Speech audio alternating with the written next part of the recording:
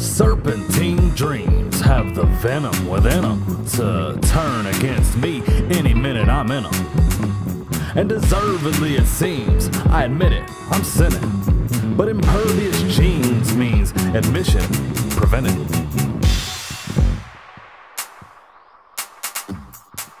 What is it in me of the sins? It must be envy. Insecurities aplenty and impurity the tendency. What is it in me?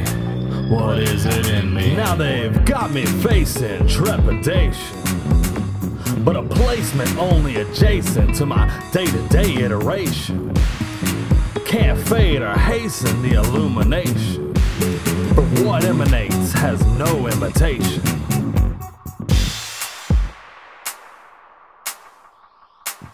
What is it in me of the sins? It must be envy. Insecurities aplenty and impurity the tendency.